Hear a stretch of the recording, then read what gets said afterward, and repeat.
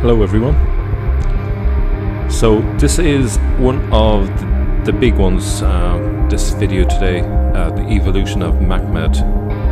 I'm going to be spelling it this way because of that is the way it's worded in many of the inscriptions and on coins and so forth. So we're going to be looking at the Bible, where we see the root of this word in the Bible. We're going to see the earliest inscriptions from it that we currently are aware of, and we're going to see how it gradually evolved over time and how it was written in the Quran, what the original meaning was, and how that evolved into the 8th century.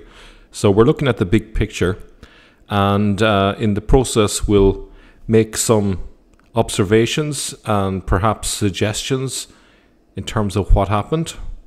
I think there's certainly an argument that there has been a Gnostic reworking of the original meaning of the Quran, the original being hidden and the new meaning being connected to the Arabian prophet, inverted commas.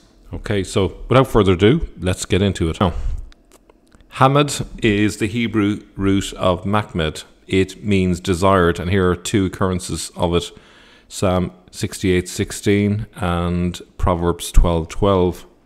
As you can see, the translation, which God has desired for his abode. In the Quran, this is rendered Ahmed.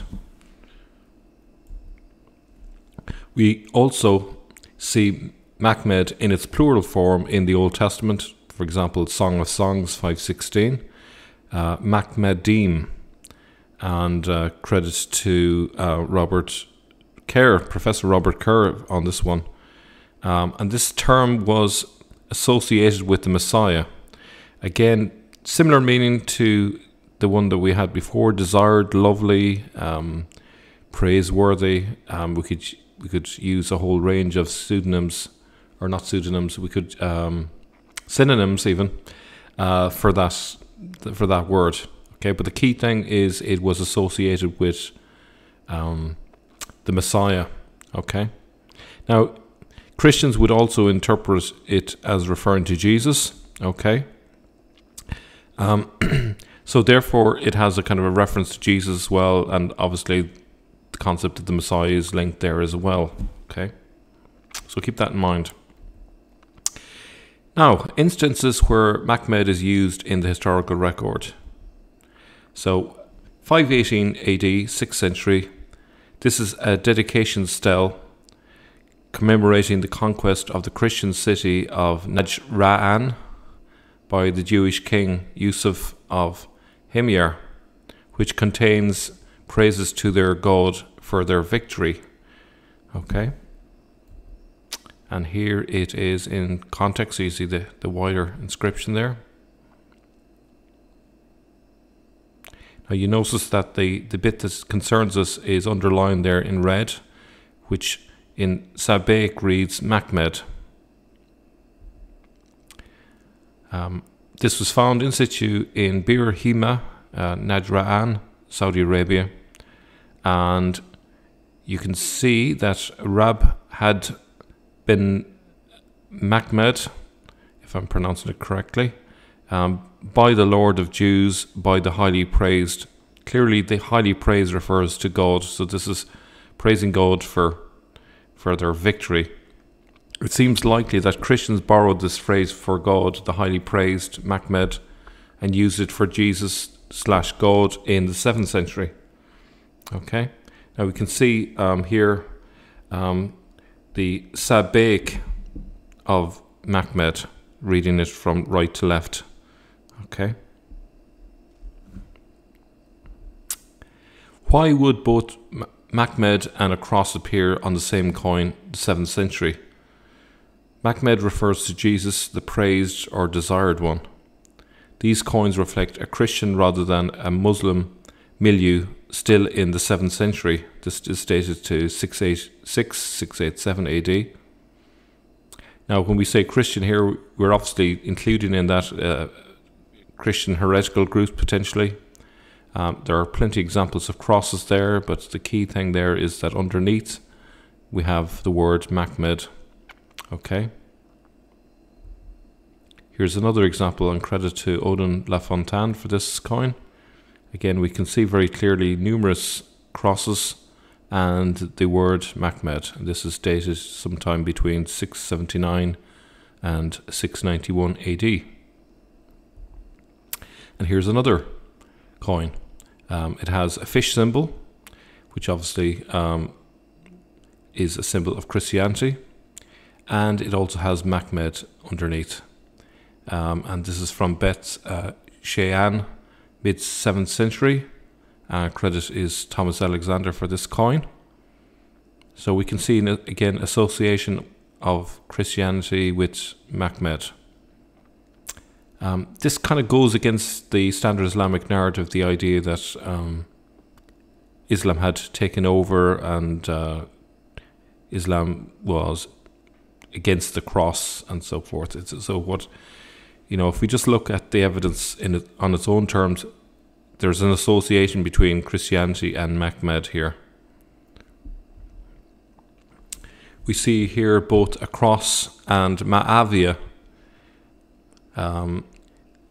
And in Arabic that would be Muawiyah, servant of God, Abdullah, and Amir al-Mu'minin, commander of the believers. So you can see in the inscription, it's inside the green box there, is where you find the cross.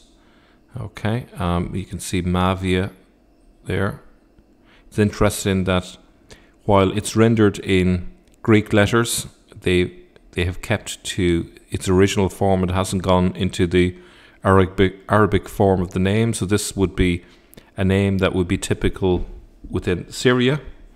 Okay, we had Queen Ma'awiya a few centuries before, who was obviously a Christian queen. Okay.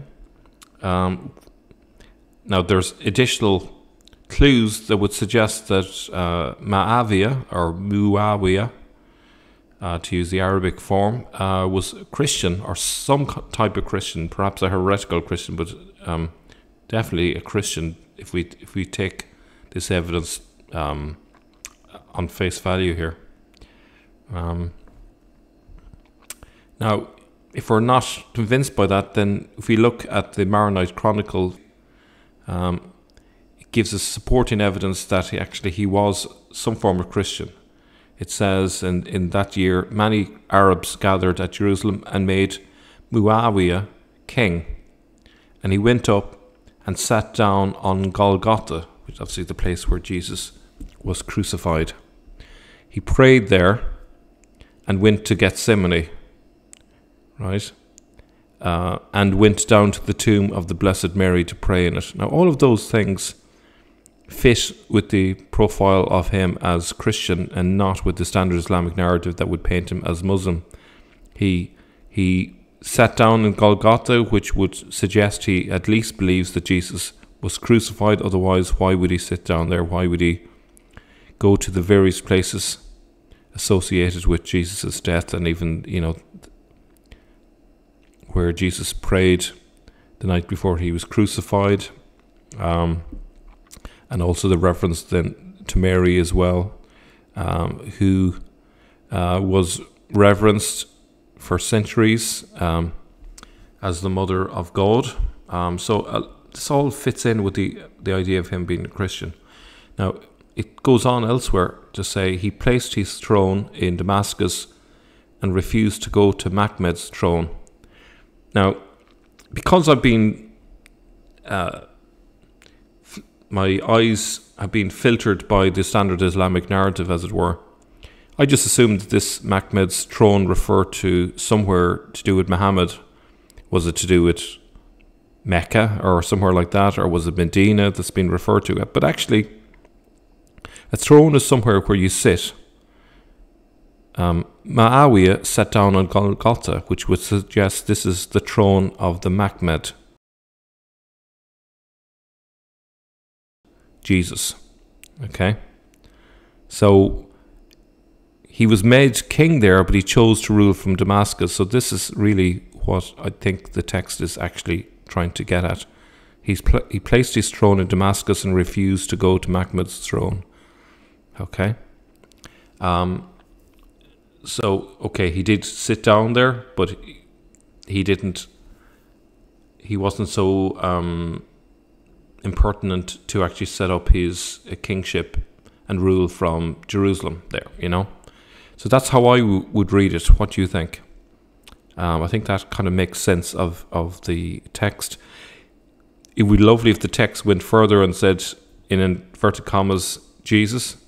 Perhaps the term has been used just for those who are heretical, and maybe other Christians didn't like the association of Mahmed with Jesus, maybe. But he didn't spell it out fully. But we kind of maybe drove an inference maybe from the two passages when we put them together, and actually when we look at the coins with the crosses, I think it's pretty obvious that Mahmed here is referring to Jesus. Okay. Now, so the Maronite Chronicle is an anonymous annalistic chronicle in the Syriac language completed shortly after 664 AD. So it's contemporary. So we're talking only 4 years after the events. And if everything is hunky-dory, I think it's a reliable source. Now, obviously, a lot of this depends on if everything is legit, and there's we have to examine later whether chronicles such as this can be relied upon. If there's, we always have to be on our guard with perhaps things written later than what they seem, but it seems to be legit as far as we know. So either way, I think it's a fair suggestion to say that based on even the earlier inscription here and the coins, that Mavia was indeed a Christian of some kind. Okay, perhaps a monophysite. Okay. Now, next we'll look at the Quran. The Quran has been reworked, edited, and reinterpreted to fit the later narrative. Okay, I think we all gathered that at this stage. The Sana manuscript is an obvious piece of evidence where we can see earlier writing of the Quran that was very different to the later text. So I think that really proves the case.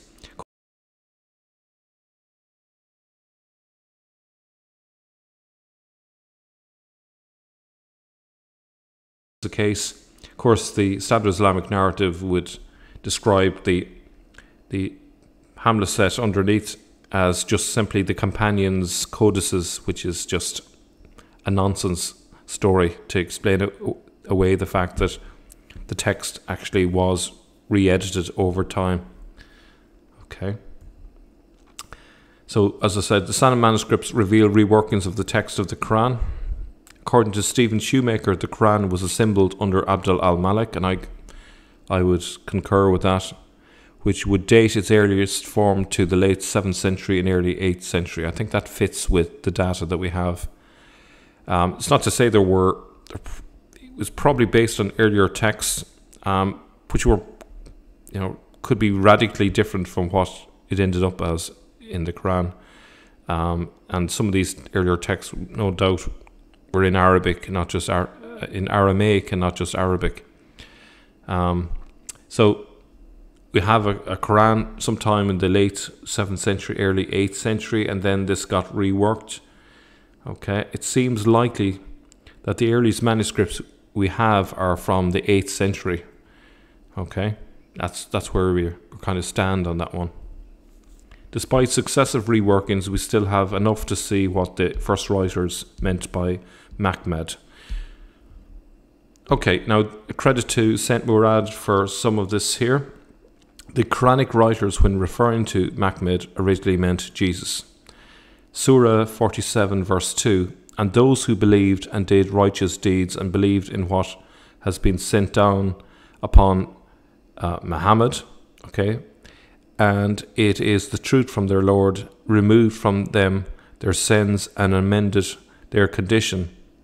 Okay, now I'm going to suggest that actually what was meant by Mahmed here was Jesus. Now let's look at it again. Those who believed and did righteous deeds and believed in what has been sent down upon Jesus, and it is the truth from their Lord, removed from them their sins and amended their condition. When did Jesus remove their sins and amend their condition?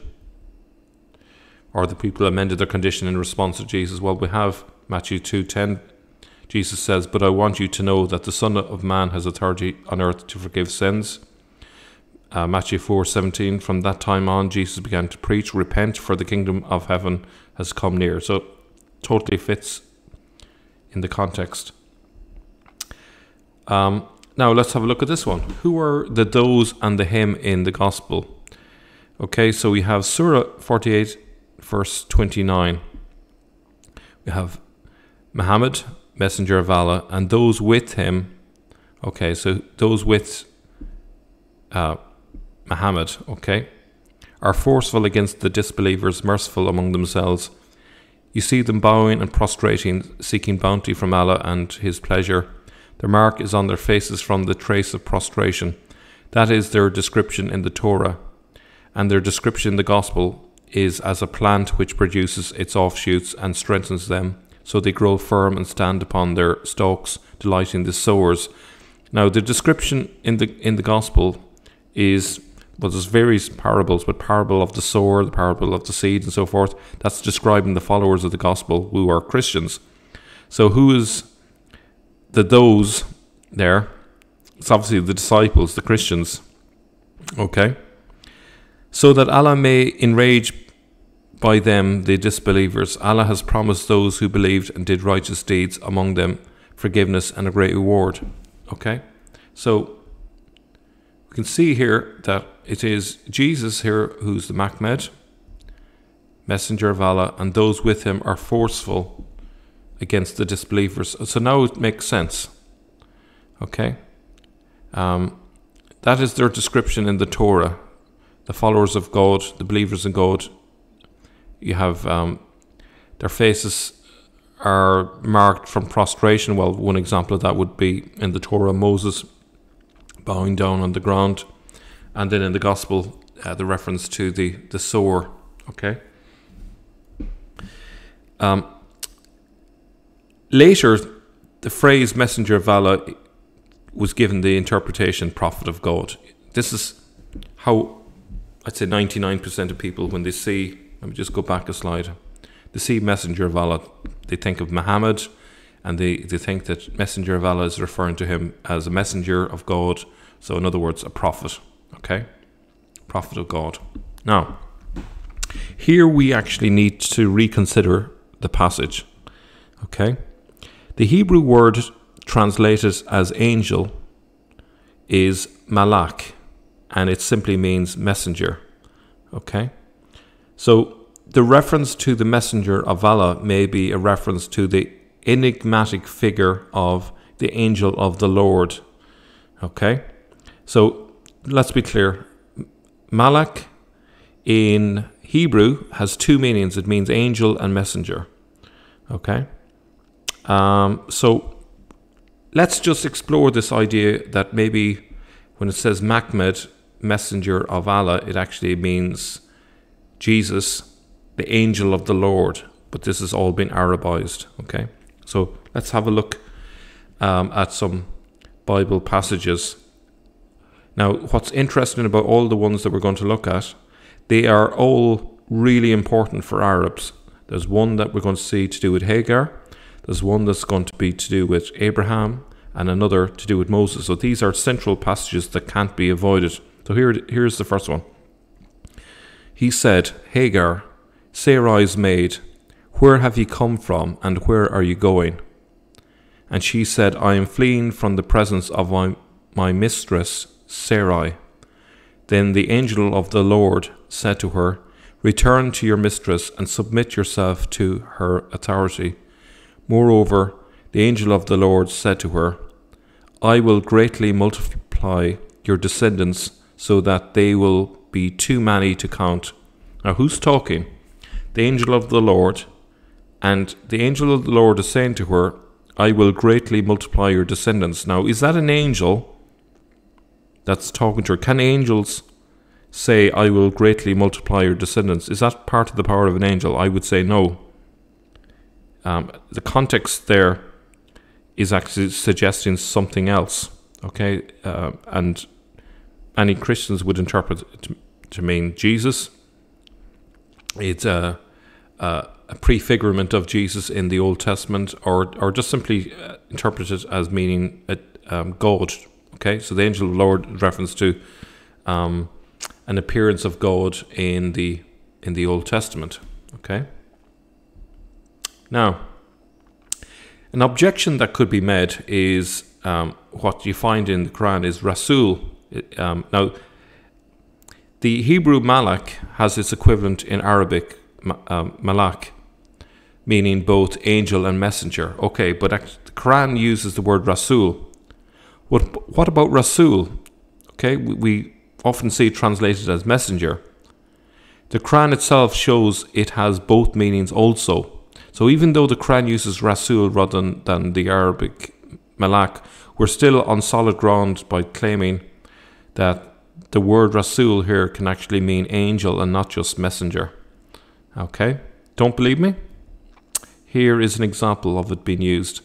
Okay, so Rasul is singular, Ruslun, that's the plural form of it. Both translations identify that it has the double meaning angel and messenger. So you can see here in the passage, this is from Surah 737.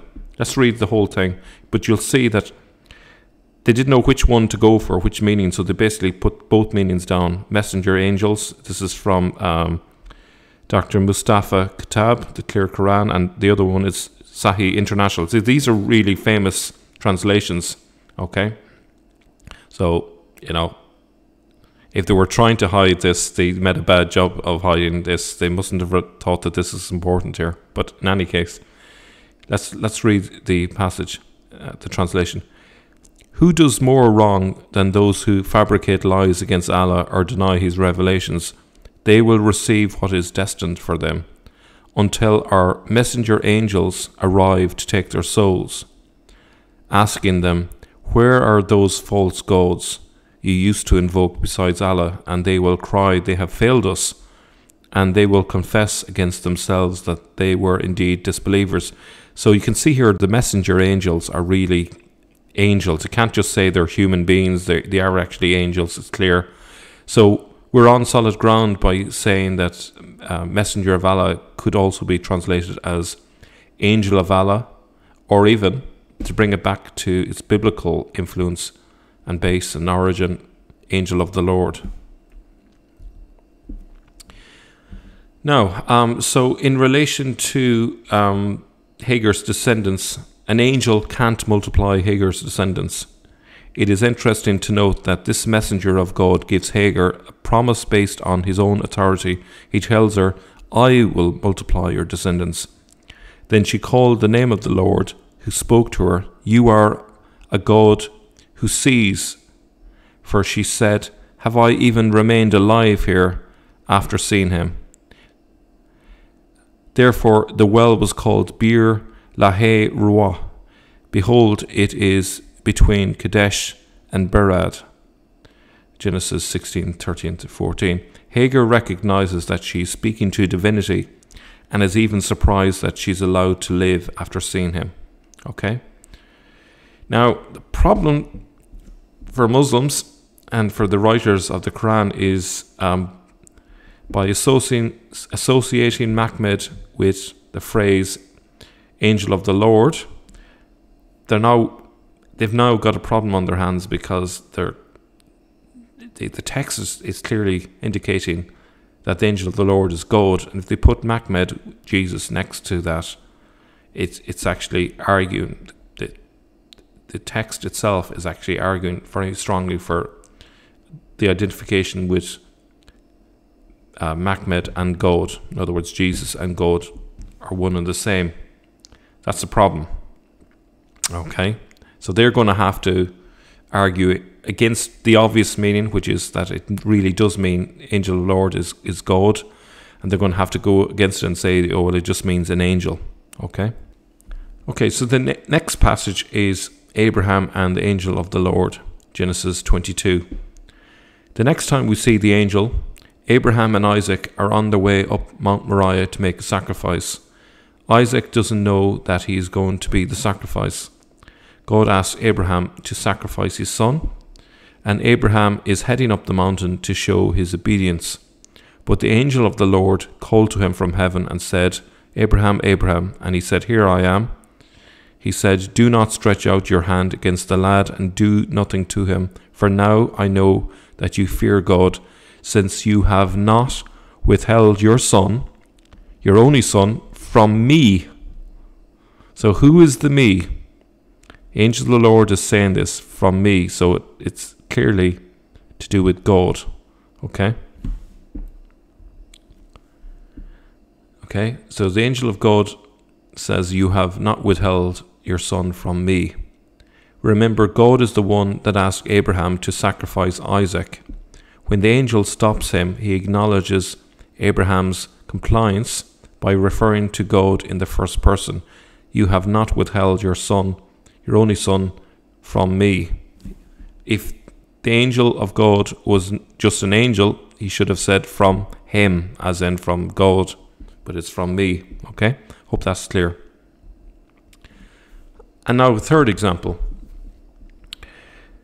Exodus 3:2. The angel of the Lord appeared to him in a blazing fire from the midst of a bush, and he looked, and behold, the bush was burning with fire, yet the bush was not consumed. So Moses said, I must turn aside now and see this marvelous sight, why the bush is not burned up.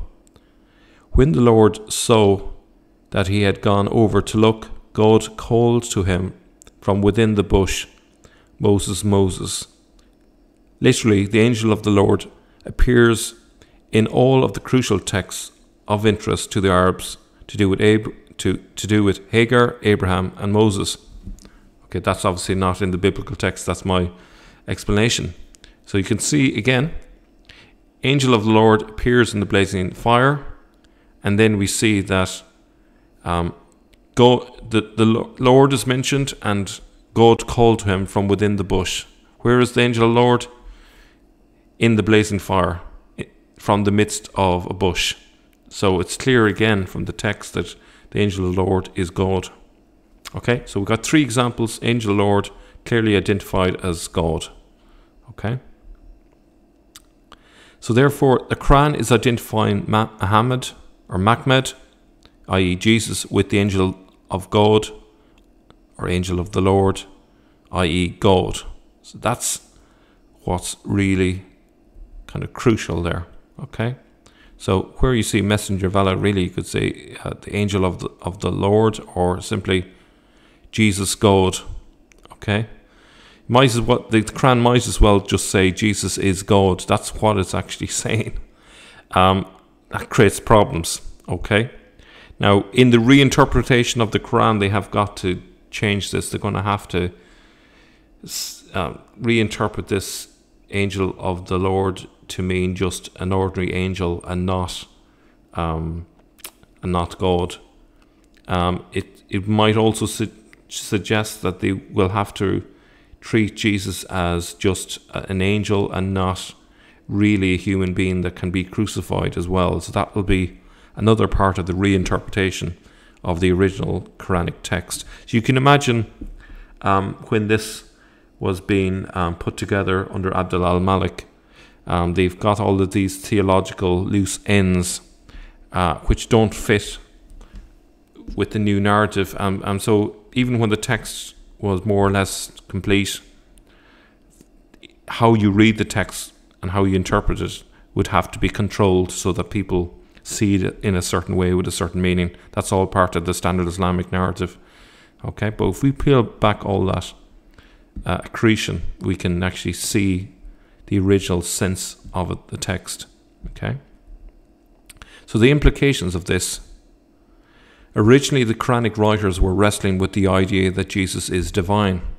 Even while saying that Jesus is a mere warner, the terminology used for Mahmed is drawn from a tradition that has interpreted differently that he is divine.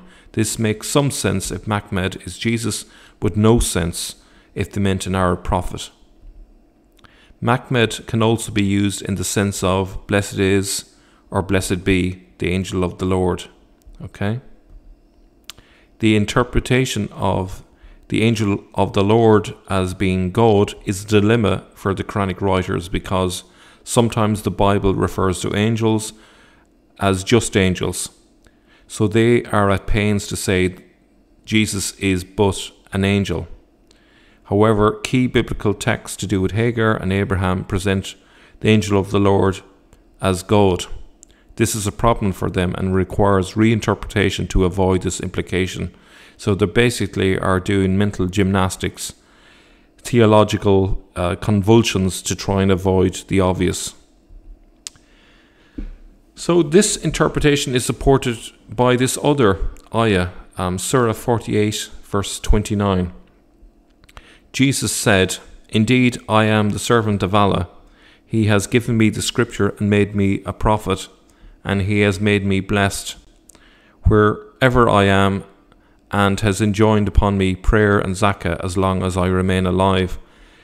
And we can see how that's connected with Psalm 113 verse 2. Blessed be the name of the Lord.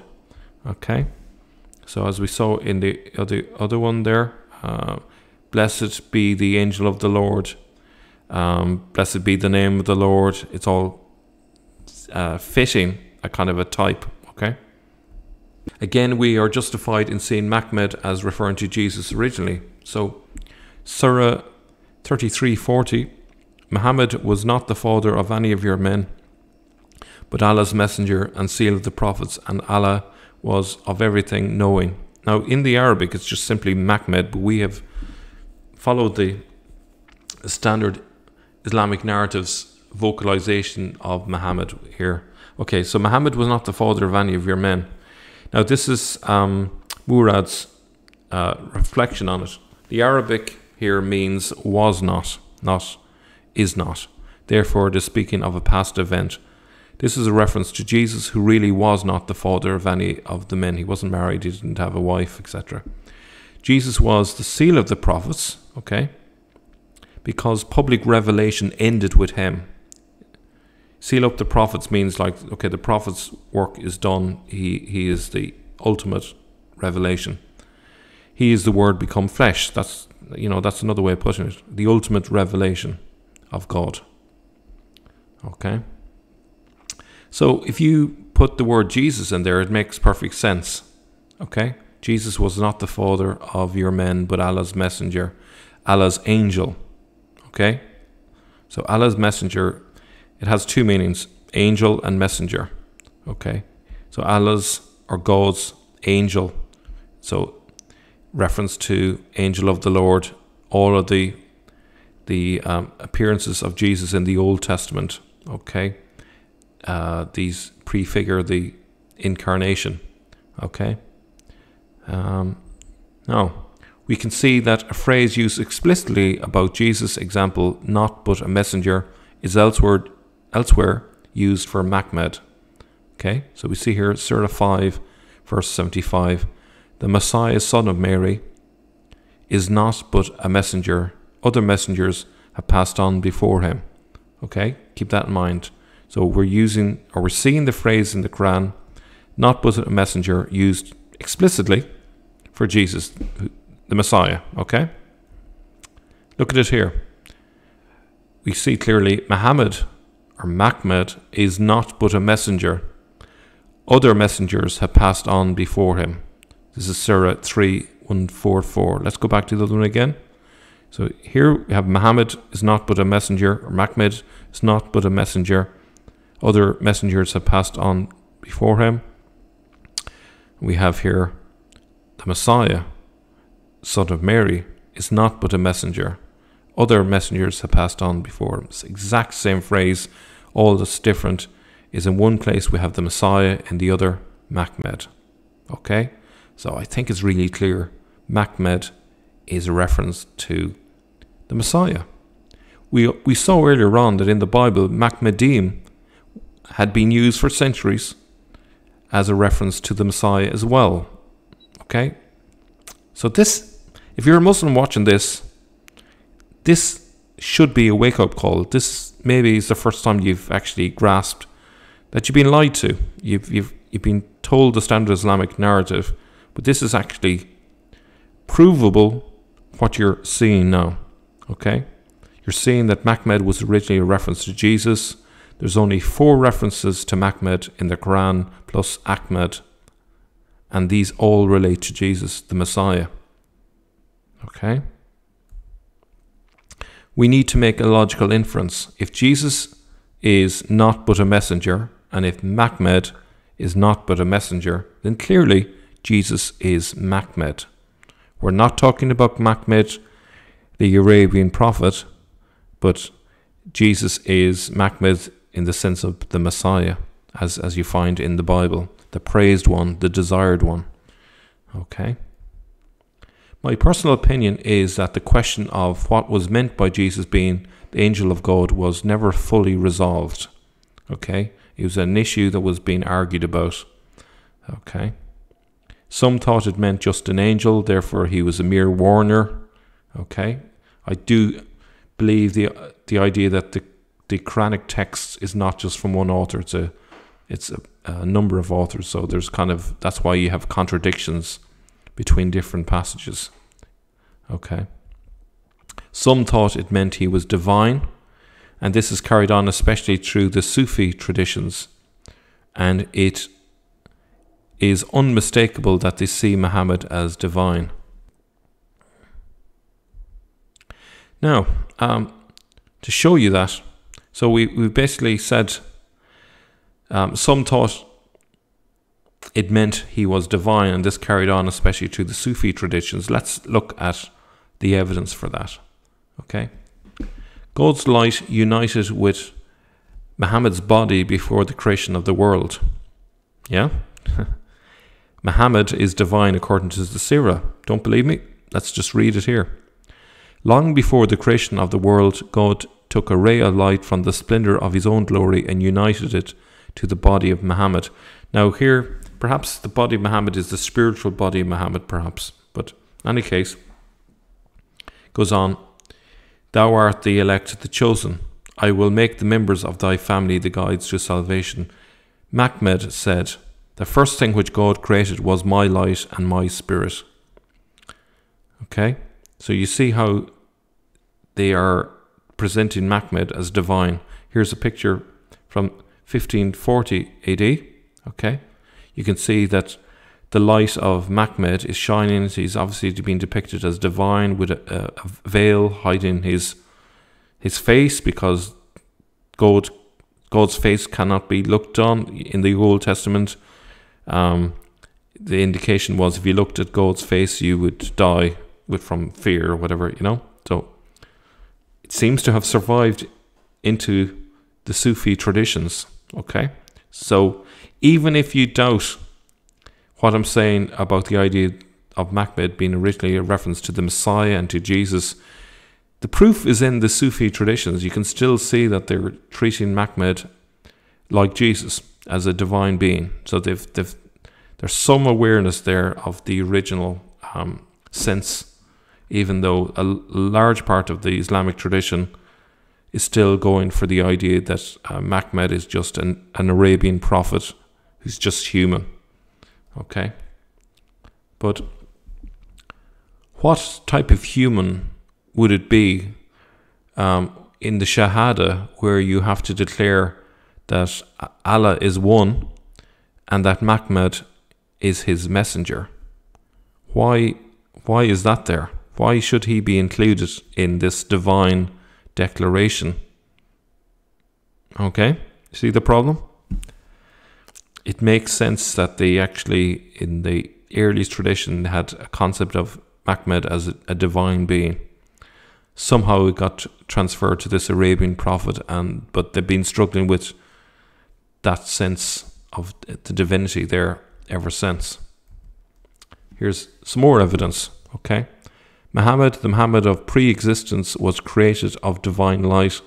When he stood as a column of light before God for 1,000,000 years in primordial adoration, God created Adam from the light of Muhammad. Or according to another passage of the Tafsir, he created Adam from the clay of divine might, from the light of Muhammad. Okay, so there's plenty of these. Here's another. Not only Adam is formed from Muhammad's light, but the whole universe participates in this emanation of light. The light of the prophets is from his light, and the light of the heavenly kingdom is from his light, and the light of the world and of the world to come is from his light. This is just like straight out of Christian theologians talking about Jesus, isn't it?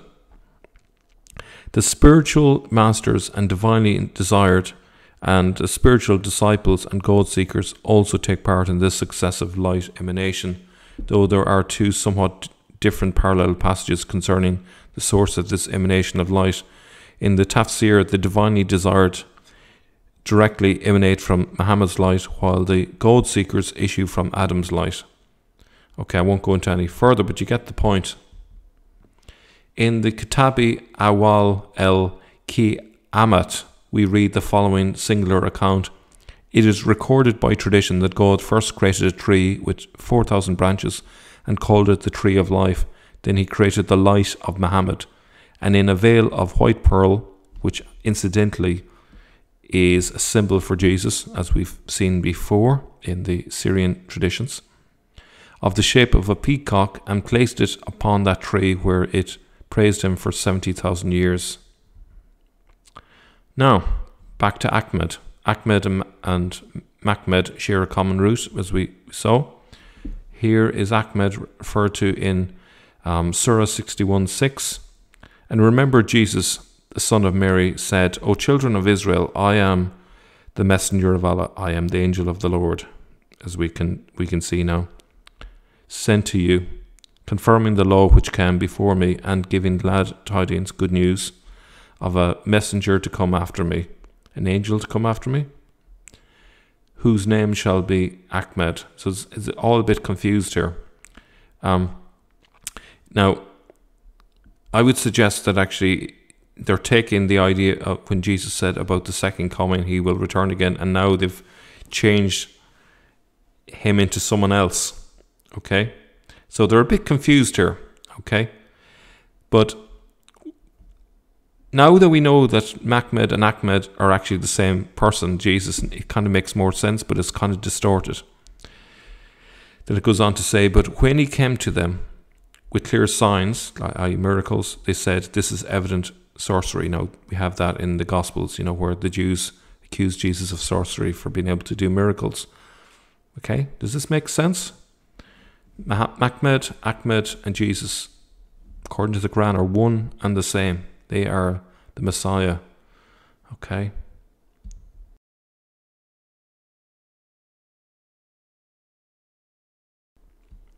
So Hamad is the Hebrew root of Mahmed. It means desired.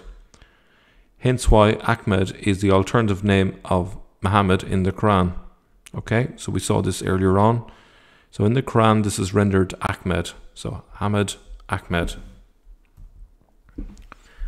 We also need to recognize a certain Arabization has occurred. So in that inscription we saw earlier of Ma'aviyah, okay, that became Muawiyah in the Arabic. Mahmed became vocalized as Muhammad, making him very much like an Arabian prophet, and it's not obvious now once you turn it to Muhammad that is actually in any ways linked with Mahmed or Mahmedim or Hamad, as you find in the Bible. Okay? Now, perhaps, and this is something I had a discussion with Lloyd de Young about, is perhaps the vehicle for this change was a Gnostic one, where the original meaning gets hidden, and then a superficial meaning is placed onto the original. So you have this story of an Arabian prophet, and this is the wrapping around the box. But when you take off the wrapping, open the box, inside you find that it's actually really about Jesus. Okay, but not the Jesus as of the Gospels. Really, it's the Gnostic Jesus. Okay, who is not the incarnation of God, but just merely an angel who doesn't have a body. Who can't be crucified because he doesn't have a physical body. That's the sense that seems to be coming true. Okay. Now, it is clear that Machmed came before Muhammad in terms of, etymology. From Machmed, we get Mahometus in Latin for Muhammad. Okay, and this is something from Dr. Robert Kerr, who spoke to us a number of weeks ago. In French, we get Mahomet. Okay, all right. So we can see here that we can get all of these from the root of Machmed, okay? We can get all the versions of Muhammad from Machmed, but we can't from Muhammad. It doesn't work etymologically to go from Muhammad to Machmed, but it does work from Machmed to all of these, okay? And I would definitely agree with Professor Robert Kerr on this. I think that alone confirms a lot of what we said about the way the tradition morphed into the 8th century and Machmed got vocalized into Muhammad and all the rest of it.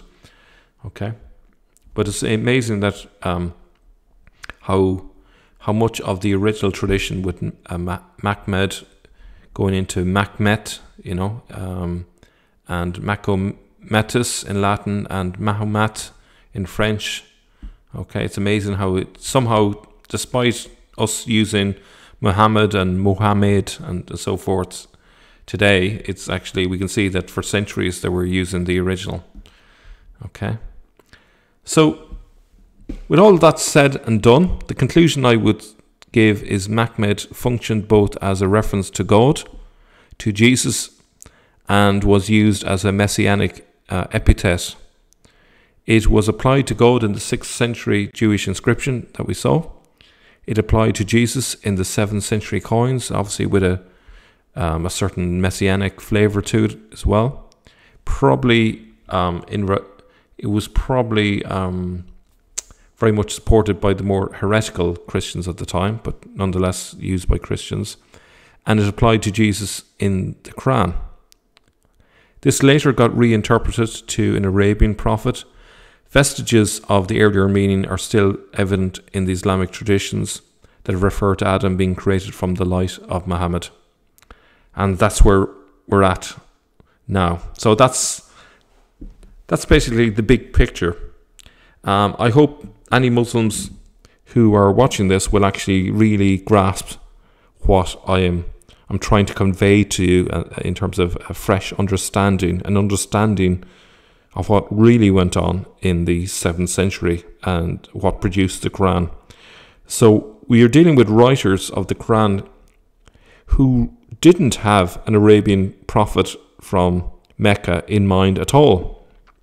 They had Jesus in mind, and we've seen lots of evidence for that right through this presentation. So hopefully you can grasp the meaning and the context and the evolution of this over a number of centuries, and perhaps it will be a wake-up call that you can realize that actually you've been lied to, essentially. Maybe it's not been a conscious lie, but you've been told an untruth, and hopefully this will be a way by which you can get free of that. Okay, and I wish you all the best in that endeavor. All the best. Thank you all for watching, and see you all very soon. Bye bye.